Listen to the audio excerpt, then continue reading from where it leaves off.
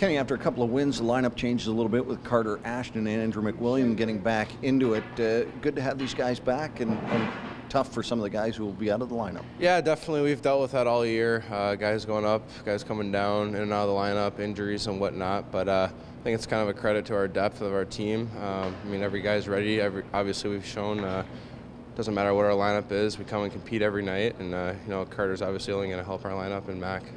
You played with a lot of different players, and so has everybody else. There doesn't seem to be a problem with chemistry. Have you found that? Yeah, I mean, I think at this point of the season, everybody's played with everybody pretty much. Everybody's played out of their comfort zone, out of their own position, and right now in the playoff time, it's just kind of you got to do whatever's going to make the team successful. Well, you talk about whatever you got to do, and we talked to Gordon Deneen earlier in the week. You can't teach shot blocking. You just got, you get in front of it. It's not like you can practice it.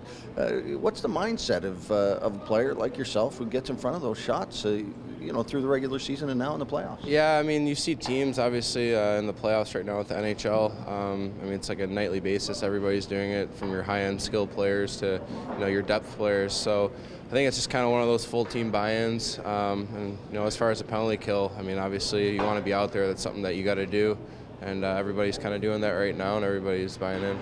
Closing out in a sweep means you got to develop a little bit of a killer instinct, and this team has had it at times this year, and at other times it hasn't. Obviously, you guys feel like you're prepared to close this out. I mean, obviously, it's one of those games where we know we could close it out, and we don't want to take it into the weekend. So we just got to stay focused, find a way to close this out, and hopefully we'll be successful if we stick to our game plan.